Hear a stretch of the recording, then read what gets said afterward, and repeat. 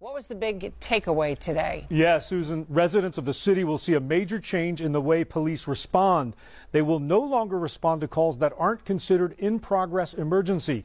That means calls like criminal mischief, theft, harassment, and most burglary alarms will all be handled by an enhanced telephone reporting unit. That means residents will file a police report over the phone. Officers will not respond unless it's an emergency. Also, between the hours of 3 a.m. and 7 a.m., there will be no officers at any of the 6 stations throughout the city. Call boxes that link directly to 911 have been installed for people to use in case of an emergency. And during the overnight shift, there will be as few as 20 officers to cover the entire city. And we're back. And today I'm joined by our resident bomber, Mike Sterling, and our resident 007 agent, Jeff Emde. Thanks for jumping in, guys. So today's topic, we're discussing the dramatic decrease in policing across the country. And there's all kinds of reasons why that's happening, and we'll probably touch on some of that stuff. But the reality of the situation is that we're kind of going into a purge type situation, the movie The Purge, where there's no law and order during certain windows of time. And for anybody who's seen the Purge movies, there's several of them. This is an image from one of them. But I'm going to go to you first, Jeff, just based on the fact that we opened with the Pittsburgh video. Multiple other cities are affected. We're going to get to that. But you used to live in Pittsburgh. So give me your comments on policing in Pittsburgh. I don't see this ending well. The Pittsburgh Police Bureau, not police department, they have a bureau. When I lived there, I lived in the city itself. I lived in the city proper. I could practically walk to downtown from where I was. Within, I don't know, 2 weeks of us moving there, our mail carrier was murdered 2 blocks away. Wow. We just shot him in the head. Then I've chased hookers and johns out of the alley behind my house. We would find hypodermic needles where people would go up into Garfield, Lincoln, Leamington, buy drugs, come down into my neighborhood where it's quiet and safer, and then they'd shoot up in the alleys. And we even had a police high-speed chase end up in our front yard, and we woke up in the middle of the night to having policemen, cruising through our backyard with the flashlights looking for the suspects. So all those things occurred at the time they're talking about not needing cops, that 3 a.m. till whatever. That's when all that stuff happened. So safe assumption that you were in a decent neighborhood. Like this wasn't in. Oh yeah, no, we were in a nice neighborhood. That's what I figured. In Pittsburgh, you can go 3 blocks and you're in a not so nice neighborhood. Once you cross Penn Avenue, it all changed. It changed into a combat zone, but it's not going to end well. There's multiple reasons that we've seen this reduction. A big part of it is the 2020, riots and all the movement to defund the police. And I said at the time, people should be careful what they wish for because they may just get it. And so then we saw a number of these, defund politicians turn around and beg people to come back, who had left the law enforcement agencies. And it wasn't really hard to predict this was going to happen. And if you want to put your tinfoil hat on, like Keith always says, this whole thing was orchestrated, this reduction in policing, hiring illegal invaders to be cops, to basically get a national police force that would be under control of the feds. But Mike, give me your thoughts on this. I mean, nothing good can come out of this, can it? We've got, high-level police officials saying that this is a good thing. This is what the data supports. Yeah, I'm sorry, but Nate, we all know that nature abhors a vacuum. And again, just like you said, this is what you get. We've been saying this for how long? You do this, it's not going to turn out good.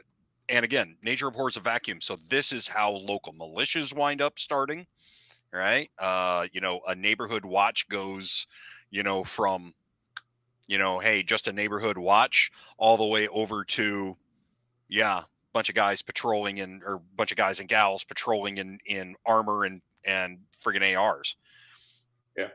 And let's face it, Vast majority of those people are not well trained. You're gonna have NDs. You're gonna have sectarian killings. You're gonna have all kinds of stuff, man. It's gonna get spicy. This episode of SDN is brought to you by Switch It Up, your national grid down service provider. Get a quote on a solar PV system with battery backup at switchitupinc.com or click the link in the video description below. So I think a really good comparison or example there is what happened just down the road in Sanford with George Zimmerman and Trayvon Martin.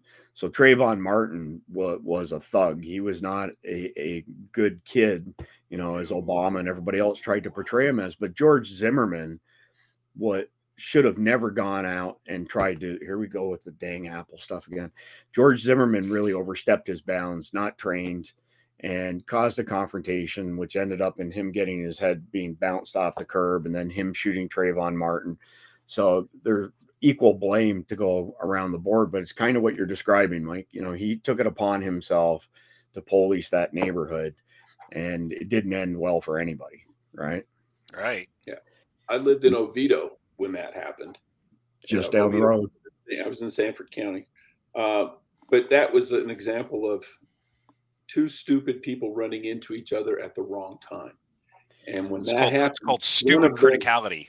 Two critical masses of stupidity met in the middle. And when that happens, invariably one, if not, or possibly both, are going to end up dead. DRT. And exactly what happened. But Zimmerman had a gun when he should have had a walkie-talkie. And I think to Mike's point, it's an example of vigilante justice gone wrong. And people who have no training, they have the balls bigger than the brain syndrome, think that they can manage this stuff. And without the training, clearly that's not the case. And so you raise a really good point there, Mike, that we should all be concerned over, and that as we have reductions we already have these reductions, right? I think the last numbers we got from Keith is that the average agency is 25 to 50% understaffed. And so we opened with this as far as Pittsburgh was concerned. And again, all of these links, there'll be one link below to our website, and then I'll put all of these links on that page on our website. And we have to do that because YouTube censors any news websites that they don't like or agree with. And if you actually take the time to go through the links we provide, they cover the entire political spectrum. I want to personally see what each side has to say and then decide for myself what sounds like the truth and what doesn't. So I'm going to zip through this fairly quickly. Y'all know the routine. We'll just show the headlines basically. And if you want to read the articles, by all means, do so afterwards. So here's another headline. And basically it's not just won't respond to certain types of calls, won't respond to certain emergency calls. And their telephone unit, by the way, means if you go to one of the precincts and the doors are locked, there's a telephone you can pick up and connect you to 911. If you can't get there, best thing you can do is call 911. But again, here's another, article. They're just not going to respond. And it doesn't matter what the nature of that emergency is, pardon me. So here's another instance. Henrico, police will not respond. This article on Fox, I'm not the biggest fan of Fox, but this article does a pretty good job of telling the story from the police side of things as far as the damage that was done by defund the police, the precarious, situation we find ourselves in with policing these days. Here's another one. LAPD is not responding to different types of 911 calls.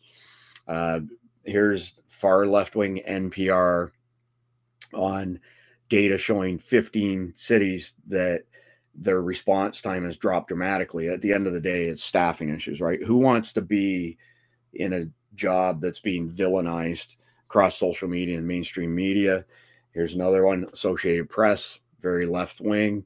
And so some cities are responding to this reduced workforce because they just can't, nobody wants a job. They can't hire anybody with mental health crisis, civilian teams instead of police, which I've read a number of situations where that has not ended well for the people who responded and they were assaulted and or killed.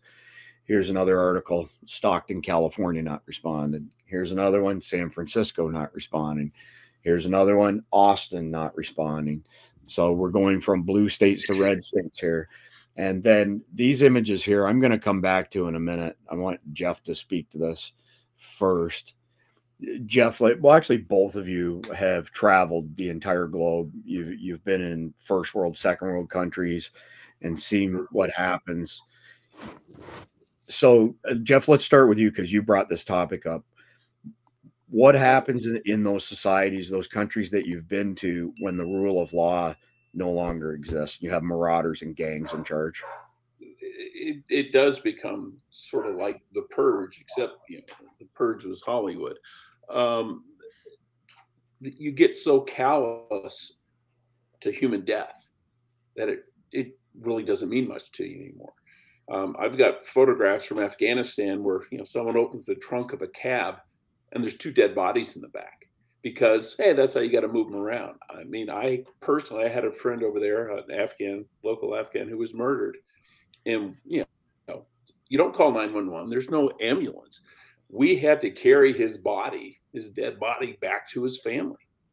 I had to drive his blood-soaked brain on the headrest car, back to our base so it wouldn't get stripped down to the frame overnight. Wow. It is just a different planet, and people in this country, those who've been in the military, most of them understand it, certainly, but the average American has no clue what it's like to live in a city where there just are no police. Yeah. I mean, I was and if there are police, they're all for sale. Well, yeah, absolutely. That sounds like I was just going to say that sounds a lot like Mexico to me. Because if you import the third world, you get the third world. You become the third world. Let's face it, Mexico has been teetering on the line between third world and second world pretty much, I don't know, since Santa Anna died. So. Since the Alamo. I mean, seriously. I mean, and Jeff is right. I mean, it's Asia. Go to Asia, go to Africa, go to some parts of South America. Life's cheap. Yeah, life's cheap, kids. Gotcha. I wanted Mike to repeat the part where he said Jeff is right, so my wife can hear that. Jeff is absolutely right, and is one of the smartest people on the planet. Well, and something about the Pittsburgh situation that stuck with me is they said, what they consider non-emergencies, and one of those was burglaries. Well, if someone's breaking into your home and you call the police and they go, it's a burglary, we're not going to respond, and I've got a wife and kids, I have news for you. There's going to be a lot of dead burglars because people aren't going to just steal all my stuff, threaten my family. No, they're going to blow them out down the stairs with a shotgun. There'll be a lot more of those vigilante killings. And the Zimmerman thing, had that been reversed and Zimmerman was the one who died instead of Trayvon Martin, do you think anyone in a neighborhood watch is going to go out unarmed? Quick point. I didn't have it pulled up, but I just pulled it up now. This whole, reduction in policing. Did you guys catch the news out of Canada a couple of days ago with regards to what your protocol should be as far as thieves stealing your car is concerned? No. Put the fobs near the door. Leave your keys at your front door. So if somebody wants to steal your car, that they can just reach in the front door, grab the keys, take off with your car, and you're not injured in the process. And I guess in the whole process, you also need to look at the thief and say, sorry, Right. What? I'm sure it was my white privilege that made you do this. You know what? That's the direction we're headed, kids. That's the direction we're headed. Unless we get them in front of that.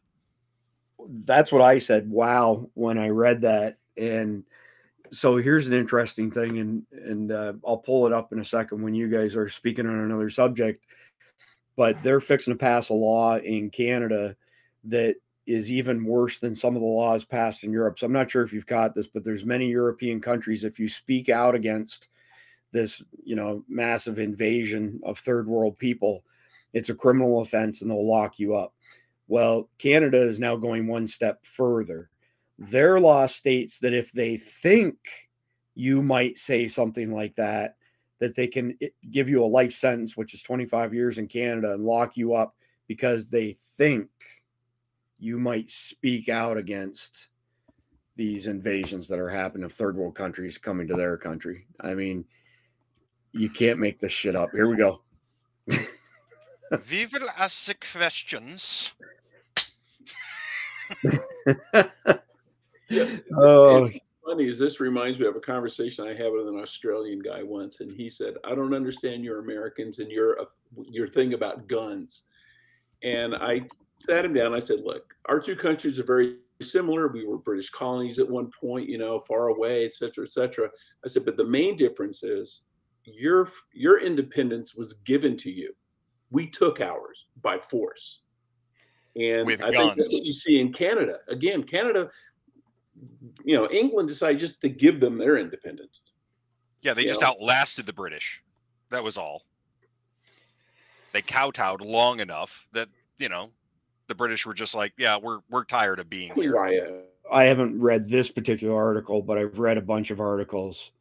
But life imprisonment, not just for speech crimes, but for the potential that they suspect somebody will speak out against the official narrative. So this would apply to things, people speaking out against immigration from third world countries. This would be anybody speaking out against mandates, like the, you know, the sticky thing that goes in your shoulder. If I say the word, we'll probably get our video nuked. This is actually the most draconian of all of them that I've seen. And we're kind of getting off the path of the policing issue, but it is related to policing, because if somebody reports you for speaking out against the official narrative in these other countries, you're going to jail. So there was an instance not too long ago, somewhere in the UK, a person who had no criminal record. Lots of people vouched for this guy. He put up some stickers in his little town saying something, speaking out against this mass, you know, migration invasion that's been happening. And I believe he was a school teacher, by the way. He was just sentenced to 2 years in jail, and he has been jailed because he spoke out against the mass migration. So wrong think. And then the next piece I think that goes with that would be, what's the Supreme Court justice that Biden appointed? Jackson. Yeah. Did you guys catch her comments yesterday on the First Amendment? Yeah. Scary. Yeah, that's the First Amendment's going to get in the way of us being able to tell you the truth. Yeah, it hamstrings the government. Yeah. Yeah, hamstrings is the word. Yeah. So this is all in reaction, by the way, to the Biden admin wanting to have control over all the social media platforms. And they had this kind of control before Elon stepped in and bought Twitter, and that was uncovered. And then it was uncovered that Meta, and the other big tech companies were doing the same thing. And Meta's actually said that they're going to continue to ramp that up. So government officials have had the ability to log into a portal on the back end of these social media sites, delete comments, flag comments, do research on individuals speaking out against the narrative, the official narrative. And then you have a Supreme Court justice saying that the First Amendment is hamstringing the government's ability to censor information. I mean, again, we're kind of getting off topic as far as the reduction in police resources is concerned, but this is policing. This is policing wrongthink, straight out of 1984. I mean, it's crazy. Yeah, 1984, the book was, just so everybody knows, that was meant to be a warning, not a manual. Yeah. Okay, we don't do those things. That's all bad. Double plus good, citizens and comrades. Yes. Anyway, but it was basically saying that those cases will limit the government's ability to speak out. And I'm like, the government doesn't have a right to speak out, but they do all the time anyway. You know, we have how many press releases a day are released by the White House? They don't have a problem talking. What they have a problem with is with us talking. Because if we say things that they disagree with, we need to be censored. But they say things that are just out and out lies all the time, but no one censors that.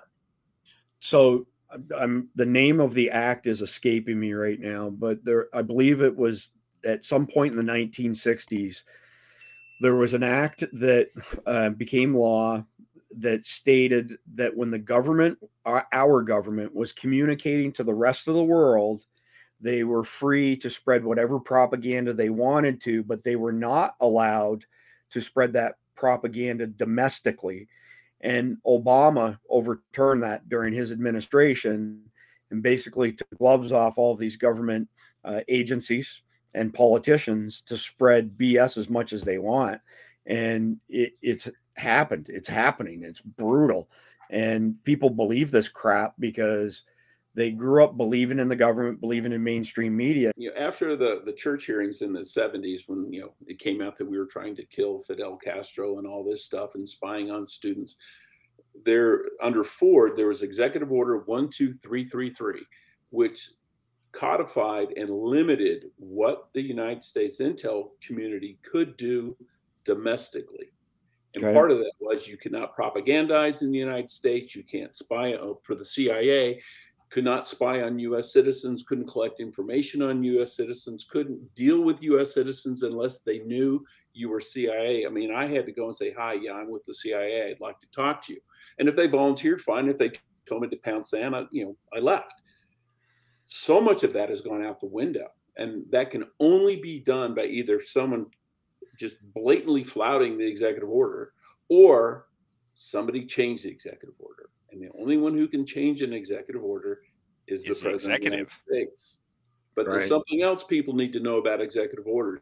A U.S. citizen does not have to obey an executive order. It is not law. It only applies to government employees in the executive branch. Congress doesn't even have to pay attention to them. So anyone says there's an executive order, tell them to go pound sand. Let's reel this back in again. And I've got another one I want to pull up on the screen. Good points, Jeff, 100%. But back to the topic at hand of the police not policing because of, all the reasons we've been discussing. Not everybody's aware of this. The Supreme Court ruled that, it's whatever, 15, 16 years ago, something like that, that the police do not have an obligation to protect you as a citizen. So when the purge happens, because of these cutbacks where police across the country are not responding during certain hours of the day or not responding to certain types of crimes like burglaries, which then have the opportunity to turn into a rape or a murder or an abduction, they're not responsible according to the Supreme Court. So that's a pretty big deal. So kind of on that topic, I want to go back to the pictures that you brought to our attention, Jeff. When you have no law enforcement, you have no rule of law, and you end up with a situation like what's going on in Haiti, which we've covered pretty in depth. And I'm just going to zip through these quickly. Again, the link to our website will be below with an article that has all of these links. But you're looking at dead bodies all over the place, reports of cannibalism. I can say I've seen 2 out of the 3 videos that got posted next before they got taken down, and it was not a very pleasant thing. But this is what happens when you have no police. The gangs in Haiti basically burned all the police stations to the ground and, are ruling as marauders, whatever you want to call them. How close are we to something like this happening in America? 3 missed meals and a power outage. It almost sounds 9 missed meals. 9 missed meals. 3 days. And a power outage. And a power outage. Yeah. Is that kind of like? Is that kind of like a partridge in a pear tree? Like, it just kind of sounded like it was going that direction there. Just saying. It could be a cartridge in a bear tree, for that matter. Just don't step on my shrubbery. Okay. Yes. Inside story or inside joke for anybody who didn't see Monday's SDN Live, the shrubbery. Or look behind me. Don't mess with my shrubbery. Yeah. So the reason I asked that question is because I would argue in some cities, we're actually already seeing a similar state. you know, Baltimore, Detroit, cities like that are just absolutely destitute. I've read articles, not just recently, but over the years, of, you know, dead bodies being found and recovered days later. No effort expended on trying to discover who committed the crime, just swept under the rug and carry on. So again, people should be careful what they wish for. They may just get it. So I'm sure we're going to have comments down below from the typical snipers who say all cops are, you know, bad people, blah, blah, blah. And you know what? That's just flat out not the truth. That's just low information, low IQ people, lemmings who've had their brains turned to mush by groups like BLM and Antifa and whatnot. But the fact of the matter is that we have this confluence of events happening right now, and got out of control inflation. We've got out of control immigration of unvetted people coming across the border that we've covered ad nauseum. We have crime rates on the rise. We have policing literally falling off a cliff as far as the number of active duty officers and what the police will even respond to. We're getting dangerously close to a societal collapse, in my opinion. And I'm not that guy. I'm not the Chicken Little. I typically rail against people who are the Chicken Littles, but boy, howdy, you got to be blind not to see the writing on the wall from all of this. What happens when we have a major attack? We're kind of going, I'm going to go a little tangent here. I don't know if you caught this, but we captured a Hezbollah terrorist a couple days ago at the border, and we know that there's thousands of them here. So what happens if the Chinese, Iranians, North Koreans, Russians attack our infrastructure, nuke the internet, nuke communications networks? Hezbollah, you know, initiates a number of terrorist attacks. There's no food on the shelf. I mean, it's literally that close to a complete and utter collapse. We've got somewhere around 600,000 law enforcement officers in the country, city PD to feds, somewhere around 1.6 million active duty and reservists in the military. Just a few short years ago, that combined number was about 3.2 million, and now it's somewhere in the 2.3, 2.4 million range. That's not very many for 330 to 350 million people, right? Fragile is the point I'm trying to make, really fragile. My personal goal always with Survival Dispatch News is that we take some news that's probably been suppressed, try to get it out to a larger audience to raise awareness, and then try to give our audience actionable advice. And some of this stuff sounds like a broken record, but that's okay because repetition matters. So I'll go to you first, Mike. In light of all this stuff happening, and in light of the fact that you are your own first responder anymore, what can people do? What are the options for people? Well, and I think we saw this yesterday on our stream when we were talking to a few people. First, you have to wrap your head around the fact that you are on your own. Nobody's coming to save you. All right. Now, take a step, take the next step, fix problems. Okay. So the first thing, as always, that I'm always screaming is organize. If you and your neighbors are not organized with each other, just like happened in the Balkans, just like is happening in South Africa right now, if you are not organized, because you cannot stay awake 24/7, if you're not organized, you're going to come apart like a cheap Vietnamese suit. Period. But if you can get your neighbors and your people, whoever, organized, right, and then get some training in behind that. The organization of the training matter more than the equipping. But God, you know, if you don't have a weapon, good Lord, you know, he who is without a sword, sell his cloak and buy one. Right. And for crying out loud, you can go to Palmetto State Armory right now. You can buy an AR and a pistol that are passable for $800. Yep. Period. Right. Get that stuff. Get trained. Get some training in you. But remember that if you are going to be your own first responder, the first responsibility that you have is to think. Don't just automatically think that you're going to go to war with somebody because you may wind up shooting your neighbor who's walking his dog. All good advice. Jeff, what are the highlights for you that you could give our audience, actionable things they can do? Well, I think if I was in a city, I would be much more worried than if I was in a small town. I don't think you're going to see small town police departments just fold. And even if they do, people in small towns tend to know each other. They tend to stick together. They know who's who. But in a major city, if you're in a Los Angeles, if you're in San Francisco or Oakland, and it starts to disintegrate, the cops, as Keith has told us before, they got their own families to worry about. And it's going to get real ugly real fast just because you have a critical mass of bad guys. And, in a small town, you might have a handful and everybody knows who they are. And if he shows up at your front door, but if you're in Oakland, there's no shortage. If you're in Philadelphia, there's lots of those bad guys to go around just because the population is so big. And I hate to say it, a lot of those people gravitate to those kind of cities because there's just more victims. Right. Predators are going to hunt at the watering hole. Yeah, exactly. Yeah, good analogy. Tony Blauer has repeatedly said that, we have a lot of complacency in our society because people have outsourced their safety, meaning that they've outsourced it to the authorities.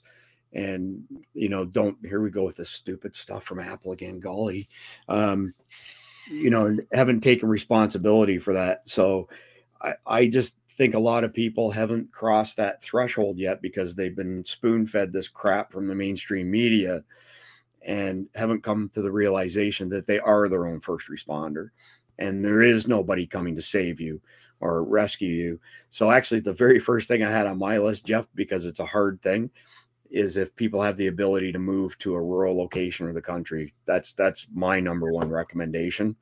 And then my number two recommendation, which is, largely based on Mike's advice, is to get training.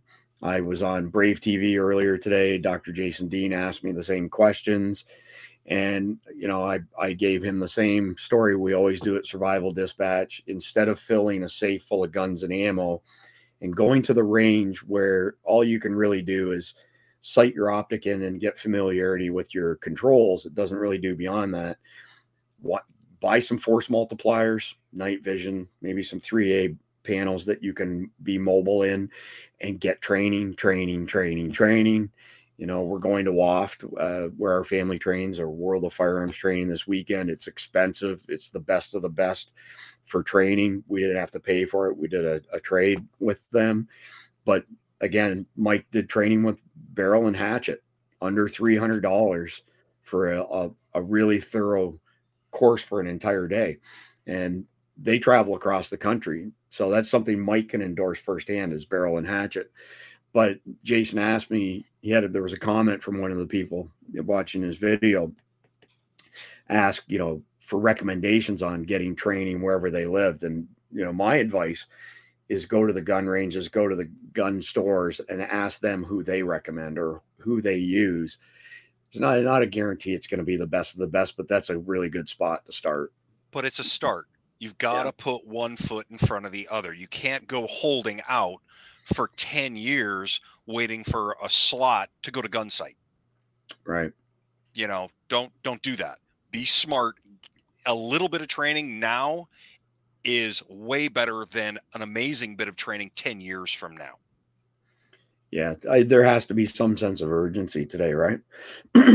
So after training, again, sound like a broken record, but people really need to top up all of their preps before, here we go with this dang thing again, golly.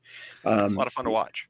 Yeah, you're just having fun watching me get pissed off that it keeps turning itself back on again. Top up your preps. So food, water, ammunition, medical gear. Get training on your medical gear in addition to just utilizing your weapons. I've mentioned it on the last live session. I'll mention it again. Go to our website under the Connect menu up top, grab the home defense plan. Everybody has different circumstances, right? Like, I think one of the biggest, one of my largest pet peeves with the survival prepping community and probably society at large is that people feel that whatever is best for them is best for everybody. And that's just not the case. 2 + 2 = 4. That's an absolute. But these people who rag on others in our comment section, this is the way you need to do it. Myself, as soon as I hear that from somebody, I just turn off completely because they're not realizing that we all have different circumstances. So what's good for me may not be good for Jeff, may not be good for Mike. What's good for Mike may be good for Jeff, but not for me. You can't say what's 100% right for somebody else. And it's pure hubris to think so. So at the end of the day, I would say gather information from multiple sources, our channel, other channels, and put the pieces together yourself instead of just relying on a checklist of things from one supposed expert whose anecdotal references are not absolute. Do we have anything else we want to add on the topic of police agencies being understaffed and not responding to certain types of crimes anymore? I do.